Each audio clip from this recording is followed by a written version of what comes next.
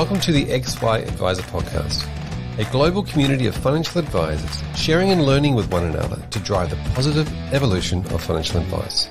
To get involved, go to xyadvisor.com or simply download the XY Advisor app.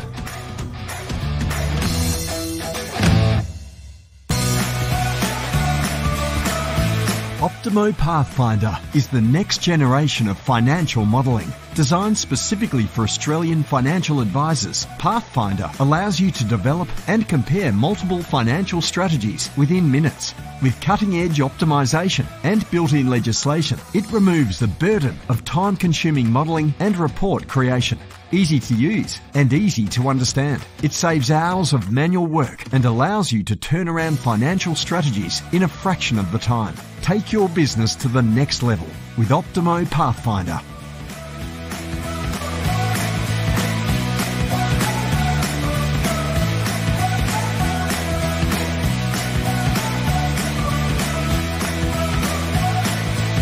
Hello and welcome to this topic series on delivering advice differently.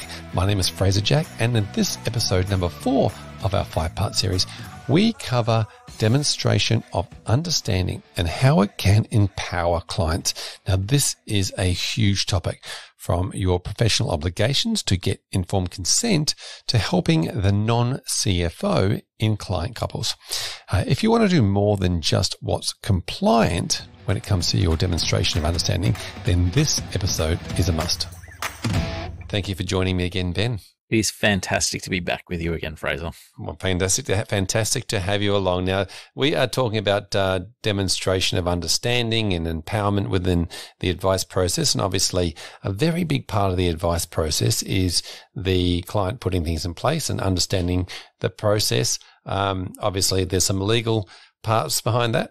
Yeah, so we talked in some of the earlier episodes about all the laws in the Corporations Act and everything that the regulator requires us to do to comply with those laws. But the important thing ultimately is that the client understands the advice and the client implements the advice and the client sticks with their financial plan. Yep. Now, talk to us about the about this process, because it's been something that has been a bit of a hot topic recently on informed consent and how do you demonstrate and how do you provide information. Everybody, I feel like everybody went to a written documentation and file notes and more words. What are your thoughts? So off the back of the FINNACLE Code of Ethics, which had one of the standards, and we can't use the term FINNACLE anymore because FINNACLE doesn't exist. So it's the Financial Planner and Advisor's Code of Ethics. One of the important concepts in that was ensuring that the client understands the advice that you're providing to them and consents to implementing the advice you provide to them. Understanding and consent don't come. Well, there's a view that understanding and consent comes from clients signing a piece of paper to say that they understand and consent. But the reality is, all of us know we have clients who come back later and say, "Oh, I didn't actually understand that." And in worst case scenarios, clients come back and make a complaint, and that complaint can be sometimes easily dealt with, or that complaint can sometimes go through external dispute resolution processes and worst case scenario court cases.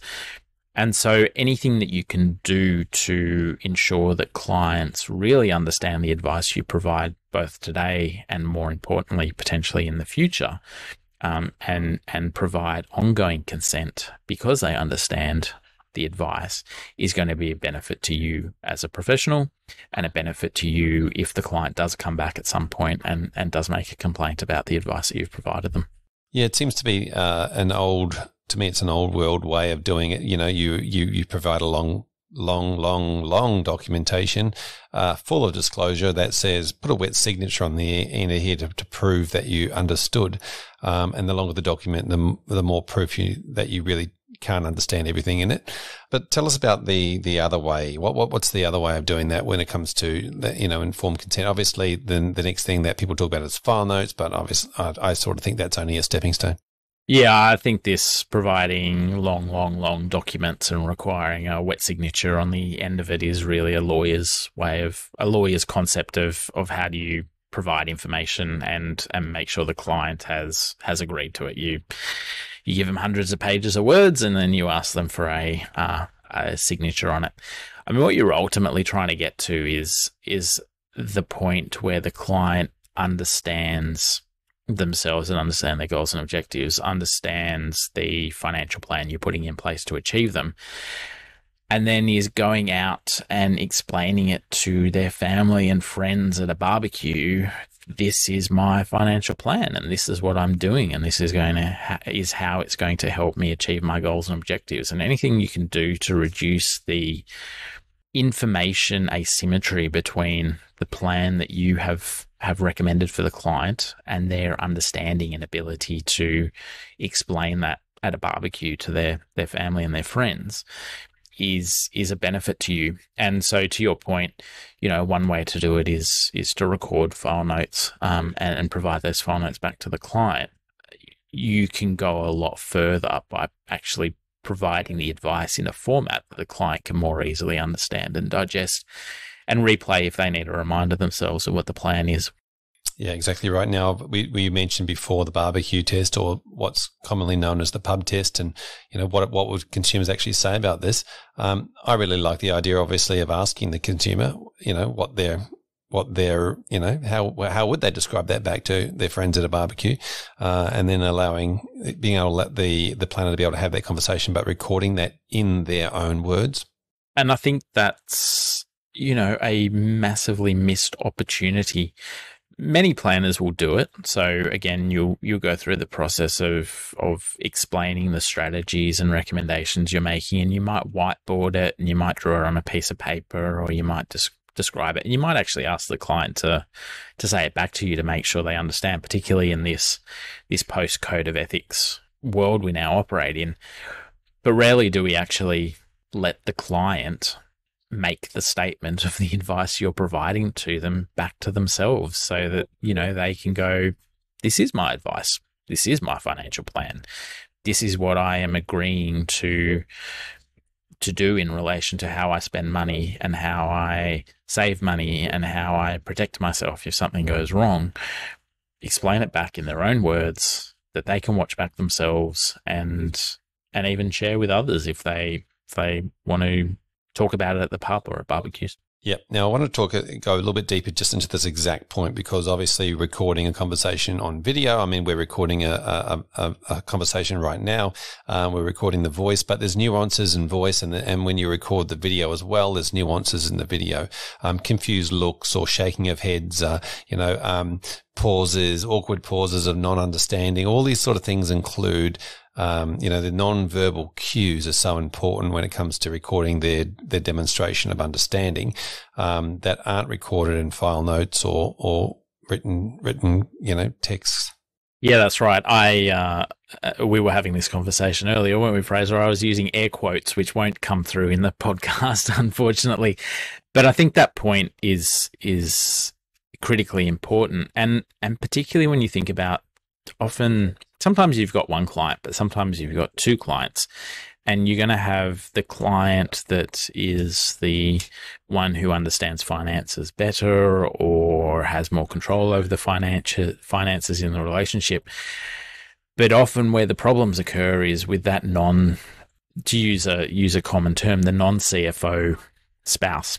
Or non-CFO partner, the one who doesn't necessarily have as much control.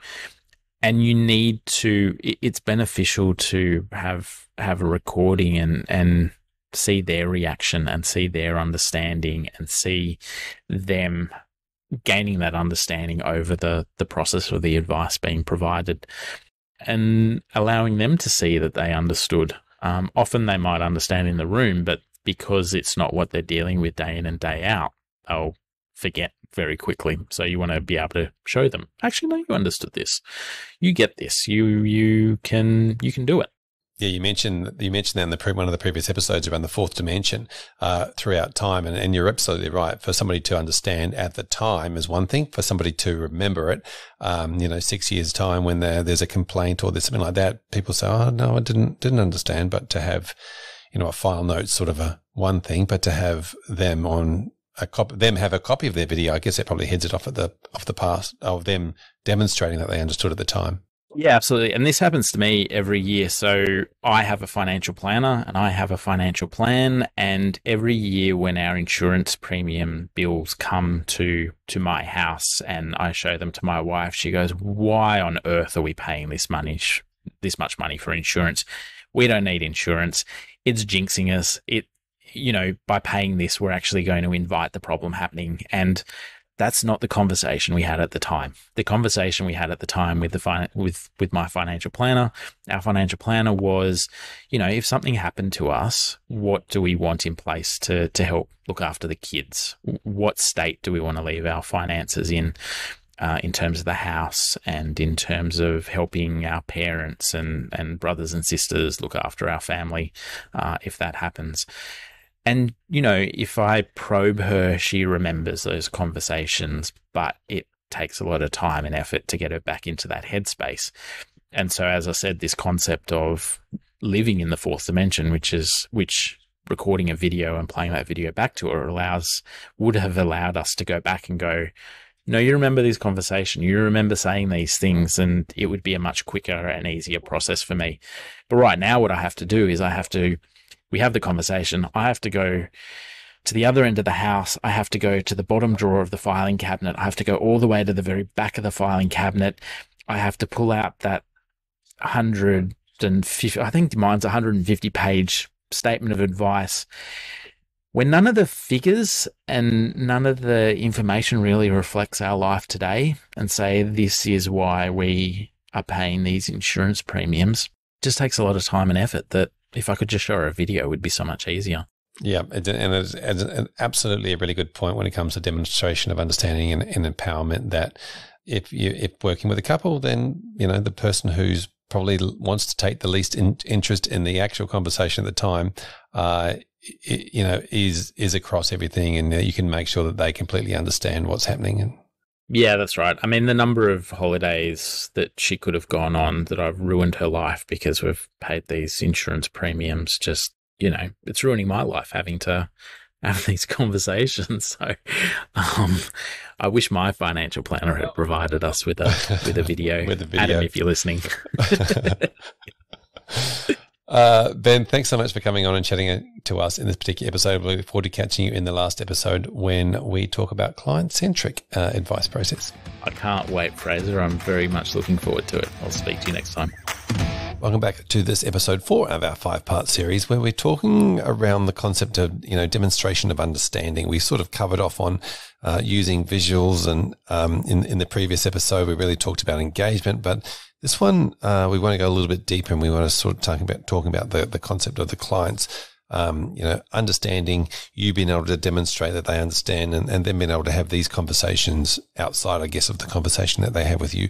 Prashant, this is obviously something that's been on advisors' minds a lot recently with regards to some of the legislative requirements. And how do you think most people are tackling it? Most people, in terms of understanding their advice and making sure the client understands it. I think a lot of traditionally there was a lot of emphasis on going through the SOA and showing them everything in that sort of one piece of document. But again, everyone knows that's a compliance requirement. But people have tried to make that as best as possible, pretty looking. Some have tried to put more pictures and colors in there and all of that. But what we're finding is, like when you basically call that client 1 week later in the old model, we find they don't remember what was done.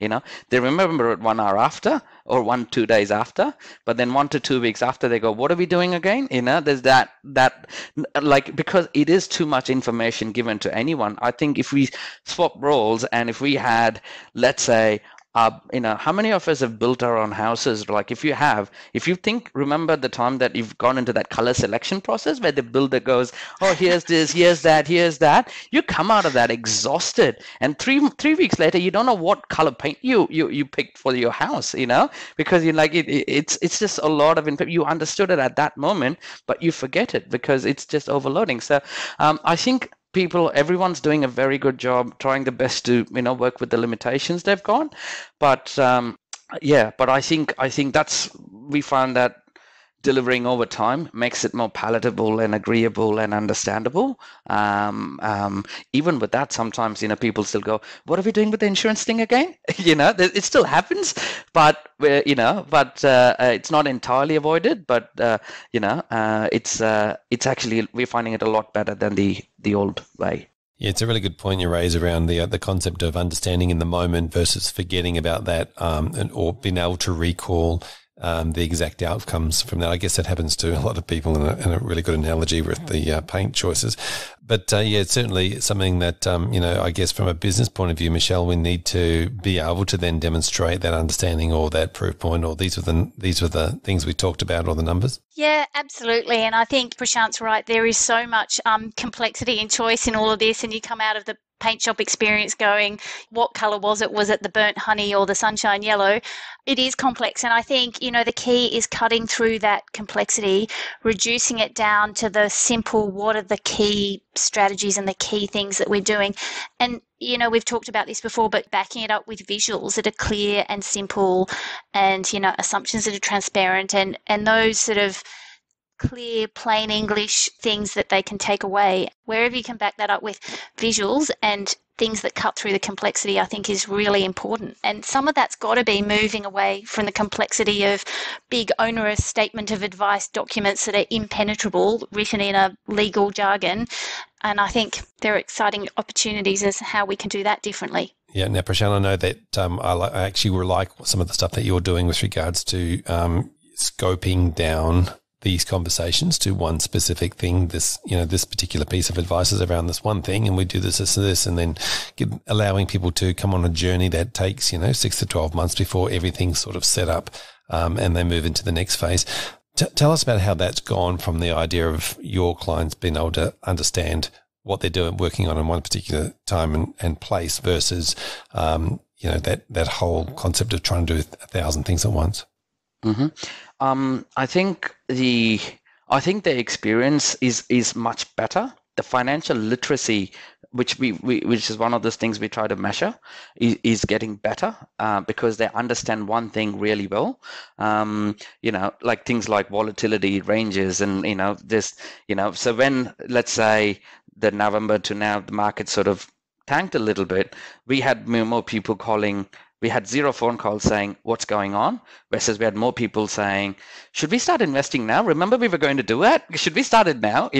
So it was different because they start to understand a little bit more. The panic is out because everyone, the fear of the unknown is, I guess, the greatest threat to behavioral change. And I think when we sort of do it one thing at a time, you take away the unknown as much as possible. So that's really resulting in clients' confidence, their understanding of it.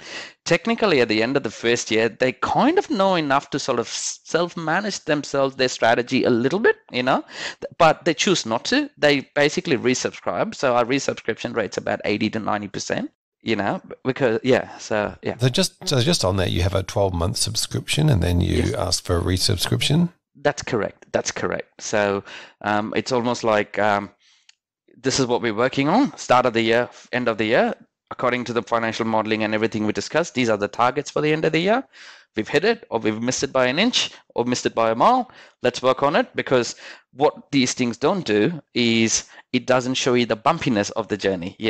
20 years on, it's a smooth line that way, but it is not going to be as smooth as it looks. So we're helping you with the bumps, we're helping you with everything like that. So there's a clearly defined target to achieve for the year after, because the modeling, through that modeling, we've got those parameters that define those things, so there's something to look forward to rather than saying, would you like us to manage your super for next year? You know what I mean? It means nothing to them, to be honest. It's more about, here are the thresholds. Let's keep observing. Let's keep changing if we need to. And it just goes on for the next year on. Prashant, how much of your client process is around the idea of education when you're talking about, bringing your upskilling them or allowing them to, grow grow their financial literacy along the way? I think education plays a very big part, but we don't sort of call it as an education piece. Going back, when we talk assumptions going into something, that's education. You know what I mean? There's so many things we do that we can because no one wants to get educated, you know what I mean? They want to learn, they want to know it, and somehow they want to find it themselves, you know what I mean? And it's about just laying everything in that sort of like a video game format to sort of say, here's the assumptions. You show them something, and you make them question it, and then you teach them, and then you sort of tell them. And so that's how we do it. So if it's financial modeling, to say, let's say we're starting an investment program, okay, and then we're starting, say, an education bond for their child as a result of this. And when we talk about it, we say this is how it's going. Everything about why we say this, and when we present it to them, they usually ask the questions, and the more we allow them to ask questions, that's how we respond to those answers. So just allowing them to ask questions in that advice phase, in that discovery phase, I think is where we insert the education elements. Yeah, as you're saying that, it's kind of like you're telling them or asking them to slow down the process. You'd like to say, well, we could dump all this information on you, but bringing you along on the journey and allowing you to understand and empowering you along the way is a much better process. Much better, definitely. I guess, Michelle, you could say that for any business too, for any relationship-based business. Yeah, absolutely. And I love Prashant's approach in this of, really utilising that subscription model to bake in the education along the way. And, it's that idea of taking people on the journey. Not just, obviously not just from a client-centric set of circumstances, but obviously now this is more of a compliance issue as well, that people are sort of trying to work out how do we demonstrate that the client, came along the journey and understood and wanted to do that at that time. What are your thoughts around that? The idea of, recording that information that your clients understand. How do you go about that? File notes and understanding, as you mentioned before, you use your WhatsApp groups. How do you demonstrate that, or able to demonstrate that to somebody that comes and says, can you prove to me that your clients understood? I'd say the way we track it is I guess, unintentionally, it's around how many questions they keep asking. The more questions that they ask, we think that they understand it, or they're getting better at it. I think silence is the opposite of understanding. So it's more, this is where we go, this is what we're doing, ask many questions. When you sort of pause on that, either the advice meeting or the discovery phases, or risk profile meeting, however you everyone has their own business thing, pause and ask them to ask more questions, and I think that's the critical point. And you can also tell by the quality of the questions they're asking. If they're asking more and more intelligent questions along the way that show that they've understood, I mean, that's a really good indicator. Absolutely, and I love the concept of asking quality questions at them too, like asking the questions of, how would you tell your friend at a barbecue about this particular thing, and allowing them the time and space to be able to demonstrate to you that they understand without saying to them, do you understand? Yep, no, silence is, like you mentioned before. What are your thoughts around asking those sorts of questions? So you mean asking questions about, do you understand? No, asking questions about that would allow them to then demonstrate. So ask, tell us how you would describe this to a friend at a barbecue. I reckon that'll be amazing. I've never thought about that, to be honest, but I think that'll be nice. I think they do. I think you'd also find that your referral rates will also be a good indication of that too. Is that the people are talking about what you do and how you do it, and they're probably reciprocating and spilling it out in the other way. I think that's another good indicator too, I think. Yep. Now, Prashant, one of the things that you mentioned previously was the concept of, you and your business partner being able to say to your wives that this is what we're doing, and allowing them to have those conversations using visuals. But, how do you then, so let's say you've got two people in the office, and one person clearly understands and the other person's silent. I think, I normally focus the conversation more on the silent one than the driver's seat person. Of course, the driver's seat person usually has most of the answers, so to speak, or they understand it, and they usually, but the silent one is where the presentation is channelized towards, and the pace is all defined by this, that slowest person.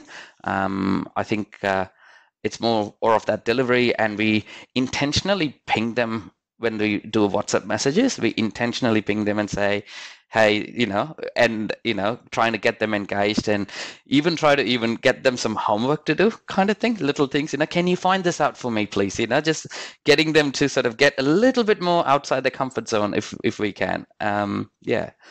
Little things we do like that. Yeah. Yeah, that's interesting. And one of the other things that we haven't really talked about that you're doing is a lot around short videos or just explanations around things if you think there might be more information needed or required. That's right. I think we're finding sending them short pre-recorded videos of things helps the slowest person understand better. You're finding that they watch it, they can pause it, they can rewind it until the point they can go back and forth. So we've actually started doing more of that pre-recorded video, send it to them on the WhatsApp platform, that sort of thing. So we're finding that really enhancing that thing. And most of those tools these days have a function that actually says how long they've watched and things like that. That's your other thing, a measure that you can point to with understanding. And to an extent, it can, some of these tools actually say who watched it even, depending on the email address that they log in from and little things like that. So, yeah. And Prashant, is that something you tend to do around a particular topic or stage in the process? Like, is it more strategy you'll use the videos for, or just answering basic questions? Like, when do you use those videos? Anything that requires an explanation for more than 2 to 5 minutes. Mm-hmm. Anything. It reduces the need for a meeting. It reduces the need to coordinate the time coordinating between you, the client, and availability, and and all of that. So anything that's going to take us more than 5 minutes to explain goes in a video. And what's the sort of feedback you get from customers on that? Do they like it? They love it. It's just you could find the person not in the driver's seat being most engaged at the back of those things, and it's not like they're feeling ignored anymore. You know what I mean? Like they're not. No one wants to feel like that, and I don't think anyone wants to make them feel like that. But I think they definitely feel a bit more empowered and a part of it. Yeah, and having empowered clients is pretty important. I think it's sort of. To do that, it's around really getting that emotional connection as to why we're doing these things, and having that deep, that why they're doing them. Do you always sort of finish with that in the conversation? You go back to the why? If there's a lack of direction, usually, I think they know the why during the first month and so. But what will happen is after about 3 to 4 months into the journey, they sometimes forget it. The noise takes over, the typical barbecue conversation of I bought this property and I'm doing that. And people come back and say, why don't I do that? And we go, why do you want that? You're perfectly fine with just the way you are, those times I think, there's a little bit of why that keeps coming back to the thing. But I think we definitely incorporate the why towards the end of the journey of the year, just to keep reiterating why we're doing what we're doing.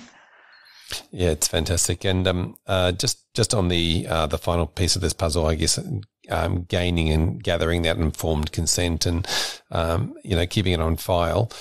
Do you have a process around that, or is that just something that it depends on each client? How do you sort of record that informed consent? Well, on a meeting point of view, it's file notes. But with our communication methodology, there is not many meetings now. There's high touch points and high level of clarity that's already been logged through the videos we send, through the messaging that happens in this thing. Every single thing is informed consent. When they say, I want to do this, what's my BSB account number?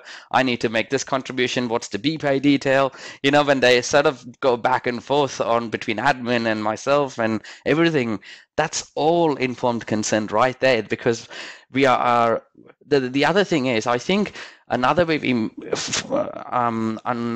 unintendedly we manage this is we are a do it with you model. We're not a do it for you model, right? So when you do it with them, they are a part of that co-creation, right? So if they don't understand it, they'd never do it or be in a position to do it. So I think to us, it was all just lining up one after the other.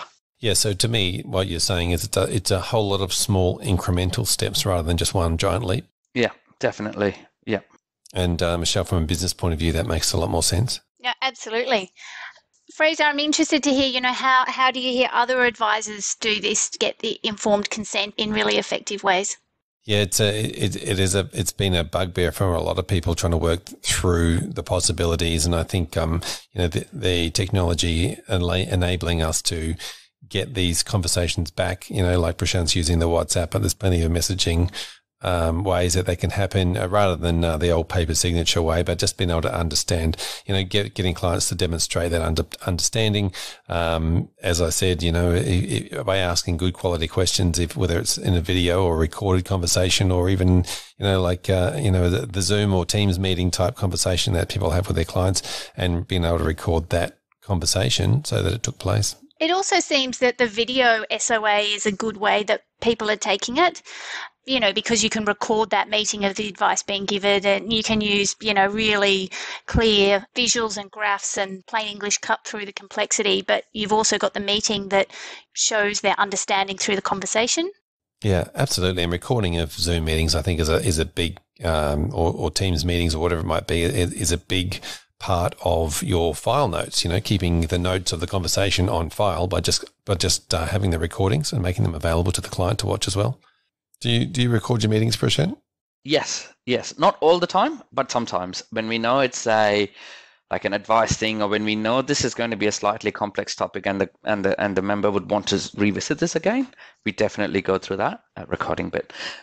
Yeah, it seems that technology's got a really big role to play in all of this. But, there is also that ongoing onus on making sure that all the advice is really clear and easy to understand, and reinforcing that understanding as much as possible. I also think it's really good in that scenario of being able to give the client the right information, the amount of information that they personally require to make that informed decision whether to proceed or not proceed. So, you're absolutely right. You can go, if somebody's not sure or they're not asking questions, you can continue to keep going deeper and deeper into the information and providing them with access to the information that they require. Where if somebody knows it and gets it straight away, you can move on. Michelle? Absolutely. It's the different personality types. Some people, have a lot of foundational understanding and education, and they might need less, whereas some people, want all the detailed charts and reports and analysis, and you need to be able to provide that for them. Yep. Fantastic. Michelle, Prashant, thank you so much for being part of this particular episode 4. We look forward to catching you in the final episode coming up very shortly. Geoff, thank you so much for joining us again in this episode. I'm looking forward to chatting to you about this actually off the back of our previous conversation around storytelling and telling your client or narrating your client's story or helping them narrate their story. And in this particular episode, we're talking about the demonstration of understanding and how empowering that is for clients to understand how all the different pieces of the jigsaw puzzle fit together as part of their story. Demonstration of understanding can mean a lot of things, from a compliance thing through to, the other end of the spectrum I see is from the client's, emotional state. Tell us a little bit about what it means to you. Yeah, so quite often the clients will come in and they'll have a hodgepodge of different things all smattered together, and they'll be listening to some their neighbour who's got different things, and they might be working out well for them, and so they generally are a little bit all over the place. And so that's from a financial background. So you could say they'd be financially disorganised, but they're getting by in life. Whatever they earn, they spend, and they do their best for their family. But there's no overarching philosophy there, or there's no coordinating structure. So that's part of it. But what I do like to do is to help them be aware of the pitfalls that lie ahead of them. So these are what I call the unknown unknowns, and so help them prepare in advance. So that's probably something they wouldn't be aware of, and then so to build in that contingencies into their financial plan. Then the next element is to map out a plan for them, which extends, I like to go to 100 and then work back. So then they can actually see their life unfolding over many different years. And then we can then actually plot key milestones and then financial outcomes for all of those. So that's sort of helping them see the picture ahead of them, what lies ahead, and help them to put in a plan to go on that journey and to complete their story. Yeah, now this is some really interesting words that you use. The first one I've written down here was disorganized, and obviously the emotion of discomfort that comes with that. So automatically you just know that is there, and you can sort of highlight the fact that you've heard them or listened to them or seen them, with that scenario. And then obviously, you go back and look through the pitfalls, and you can think about what could be a worry in the future. And then, yeah, planning with them to see the future. And I think that's a pretty powerful thing. Yes, it is. And I think that's a value add as a financial advisor, is to, I'd like to be a hindsight hero here. So I know that's a bit political, but I do like to look into the future on their behalf and help them be prepared. That's a key part of what I do. It's not historical, reactive, tax-driven strategies, but it's actually looking forward and giving them the benefit of hindsight. Yeah, it's a great term, hindsight hero. Maybe you can coin that one. So tell me what's the difference with that? So obviously you're focusing on the fact that you're there to help them build their story. In a way, when you start looking at if we go forward to the future and we say, these are all the milestones and the key milestones along the way, you're sort of giving them a sneak peek into the spoiler alert of their own story, if you like.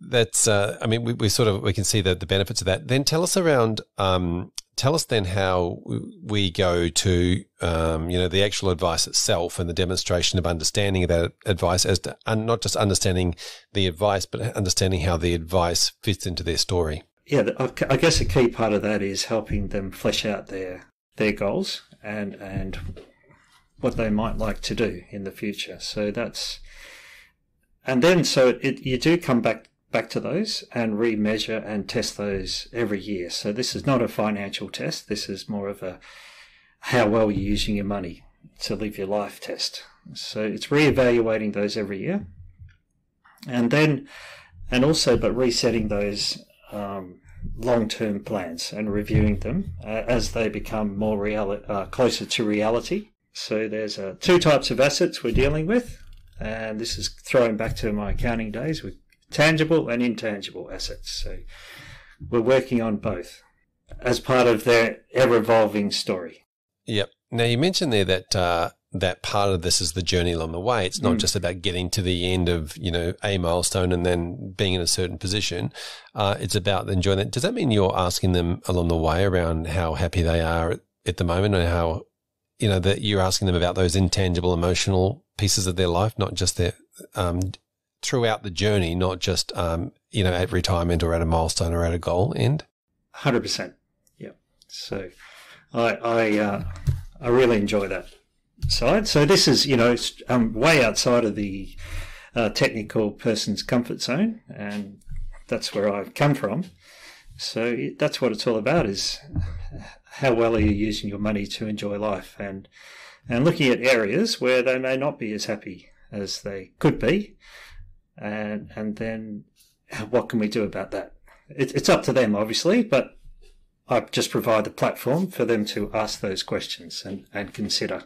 Yeah. Now, and I get to, as part of this conversation with you, I'm getting to see you visually, albeit we're online, but I can actually see that lights you up inside as a human being, that part of the role, not just about the client being happier.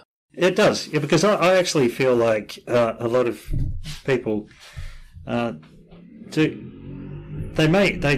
work hard, they do all the right things, and they go to get a good education, then earn a high income, but not necessarily doing what they really want to do, and getting quite a high level of satisfaction from what they're doing. So it's about that side of it. So actually it's about their life, not what someone else thinks they should be doing.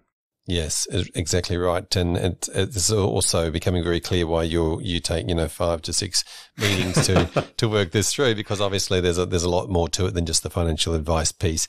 Do you see this as a little bit of coaching as well, or is this rather than just advice? Or how do you see yourself as strict? You obviously come from a very technical background, accountant and legal side, and now you're doing financial planning, but do you see yourself as way more than any of those professions?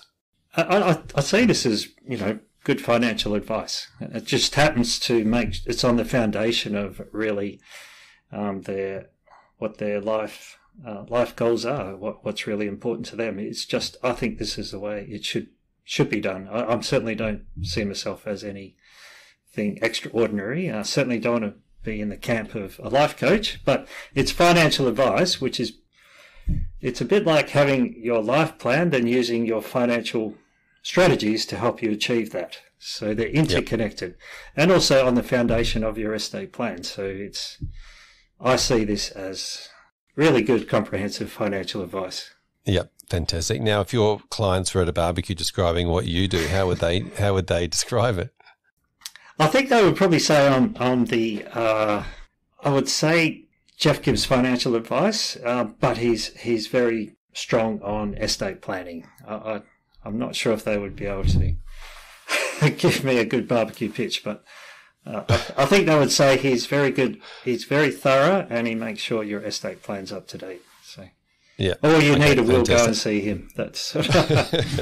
I'm not sure what he does, but you need to go see him. It's good. Yeah. Fantastic. Well, thank you so much, Geoff, for opening up and telling us a little bit more about how you work with helping your clients design and live their story. Really appreciate it. I look forward to catching you in the final episode when we catch up shortly. My pleasure. Thanks, Fraser.